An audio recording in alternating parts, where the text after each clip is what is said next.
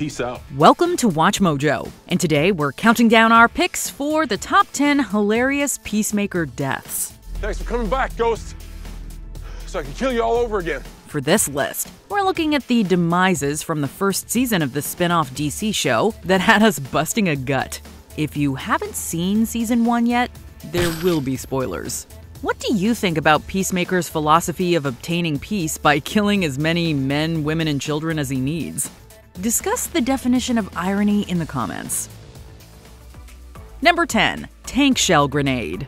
Peacemaker gets in a few creative kills in Season 1, from stabbing a guy through the ear to shooting his shield into a butterfly's throat. But even we wouldn't have expected the ingenuity of tying an ordinary grenade to a very unordinary Russian tank shell. Yo, what the hell is that?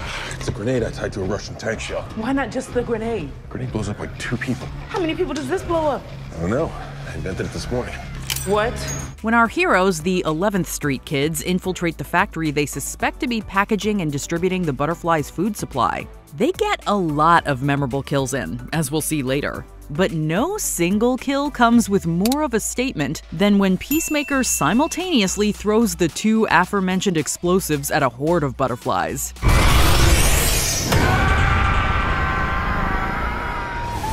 That's like, what, 13 butterflies, 1 stone? Run Adebayo would have been appreciated. Really? Number 9. Goff's family. There's some sort of purple things growing out of their mouths. Peacemaker, take him out. Even the kids? Yes, all 4 bands now. If you have a shot, terminate him immediately. Okay, under normal circumstances, the assassination of an adorable family would never be funny. But such is showrunner James Gunn's wickedly dark sense of humor. Oh, and we should probably mention Peacemaker only deems 3/4 of the butterfly hosts to be adorable. So what, does it just trust us and shoot kids? Come on, man, look how adorable that one is. The other one, not so much.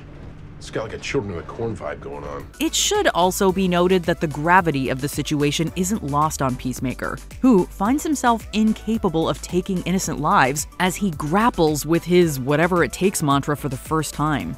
Vigilante, on the other hand, has no such qualms, humming to himself as he takes out all but the patriarch Goff before Judo Master interrupts. Susie Bear out.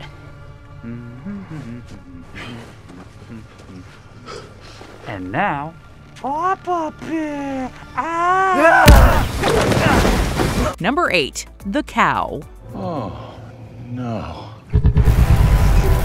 If this were a list of the grossest Peacemaker deaths, this one would definitely top the list. Activate human torpedo! Adebayo, no!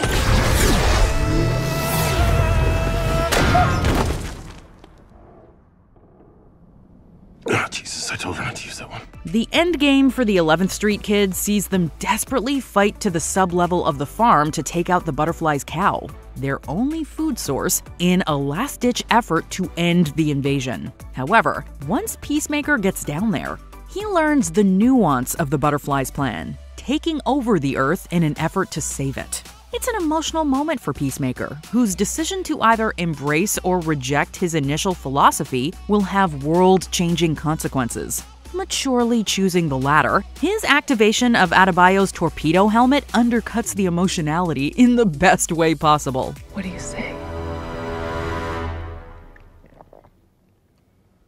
Activate human torpedo.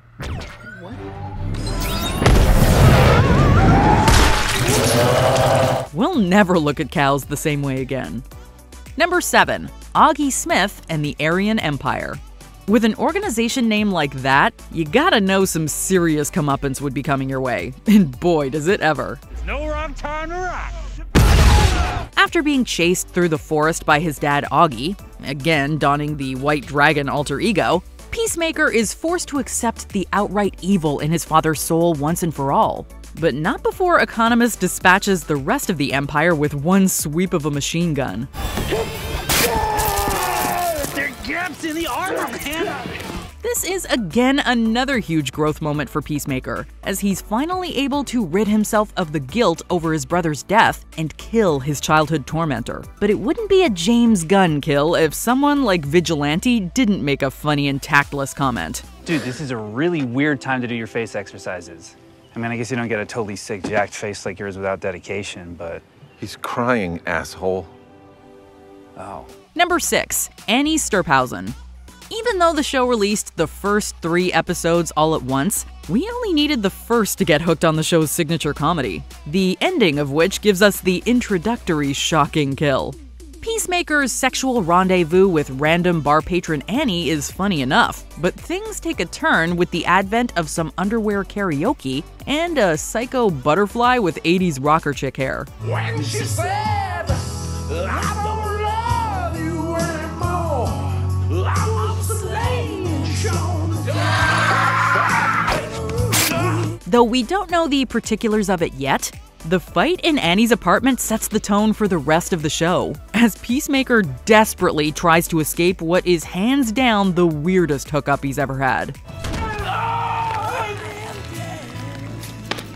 Thankfully, he is able to retrieve his sonic boom helmet, the capabilities of which we marvel at in all its goriness. Activate sonic boom! Number 5. Eagly's Prey. Hey, we never said the deaths had to be named characters, or even human. Speaking of the end of episode 1, Peacemaker's killing of Annie Sturphausen is punctuated brilliantly by Eagly dropping down a morsel of food. You know, for that post-sonic boom snack we all need. Thanks, Eagly.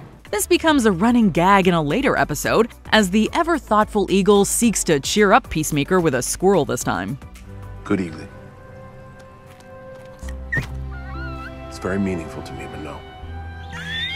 No. I'm not gonna eat it. You can have it, though. And finally, Season 1 wraps up with Eagly dropping down another possum. Between Peacemaker, the Butterfly, and Ghost Dad, though, we don't think anyone's eating it.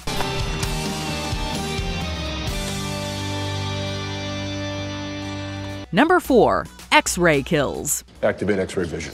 As we've already touched upon, Peacemaker's various helmets do a variety of things, including giving everyone scabies for some reason. Why would I want scabies? Challenge yourself. Every man should have scabies once in his life. However, none brings about some comedic deaths quite like the X-ray helmet. You didn't think to give me some sort of signal? Yeah, the signal was I shot her head off. You said you were gonna be chill. Do I not look chill to you right now? It proves incredibly useful when the 11th Street kids raid the butterfly factory, as it allows Peacemaker to tell who's a butterfly and who isn't. Unfortunately, he fails to tell Adebayo this, leading to a shocking series of kills. Still, even once Adebayo's keen to the situation, her uncertainty in the field leads her to shoot people Peacemaker has already killed. You don't have to shoot people after I already killed them. Right. Hey, if this were the zombie apocalypse, Adebayo would get a gold star for remembering to double tap. Number 3. Forest deaths. This time the deaths come from a variety of sources, and we love it for that. After Peacemaker and Vigilante are compromised, they have to flee from the Evergreen Police Department through the woods. I told you not to do that! Look, at worst, he's paralyzed. Even though the cops aren't butterflies yet, that doesn't stop Vigilante and Eagly from seemingly taking a few of them out. Shit, Eagly's hardcore, man. Things take an even more darkly comedic turn, however, when Mern's mole in the department lock executes his own officers, facetiously mocking them before death. No, please. No, please. Don't, please. Those who stuck through the credits, however, got an extra bonus, as they got to see Locke practice his sad face for when his subordinates arrive. Does this look sad? Hey. Number 2. Police station. And this is where the entirety of the EPD goes down. Well, not really, as no one actually dies here, but seeing as being taken over by a butterfly is basically a death sentence, we're including it anyway. Plus, how can we not when it's so perfectly set to the rock banger Monster by the band Reckless Love? Coupled with the slow motion of the scene, the mere imagery of the butterflies swarming the station and taking over officers and inmates alike is sheer lunacy, and we love it. And the icing on the cake comes as the butterfly army hilariously fails to replicate human smiling while setting out for world domination.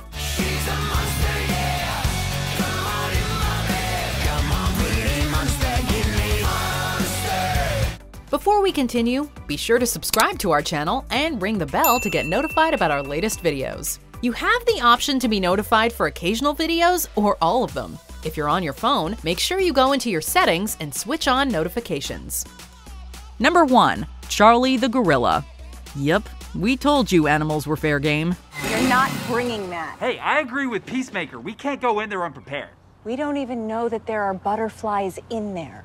Oh, come on, please. Prior to the sacking of the factory, Vigilante mounts up with a chainsaw.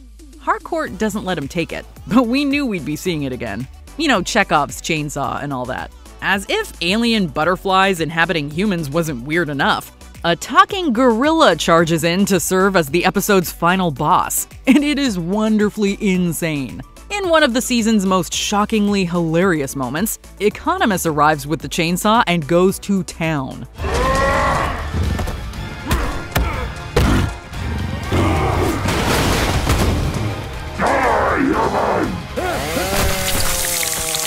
Gruesome, over the top, and hard to watch, James Gunn easily tops himself as a master of shock humor with this death. The only one who's not a fan, however, is Vigilante. I had just said how much I wanted to kill someone with a chainsaw like 15 minutes earlier, and then Economos just coincidentally comes in and kills someone with one?